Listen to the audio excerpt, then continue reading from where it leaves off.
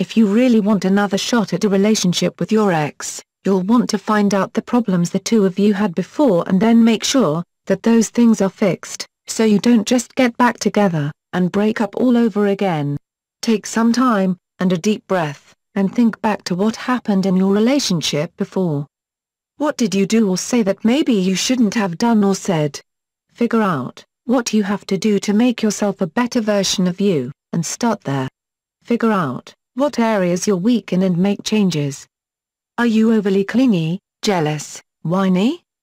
If so, why? If you act like that, there is a reason. Did you have another person in your life that made you feel insecure and unsure of where you stood?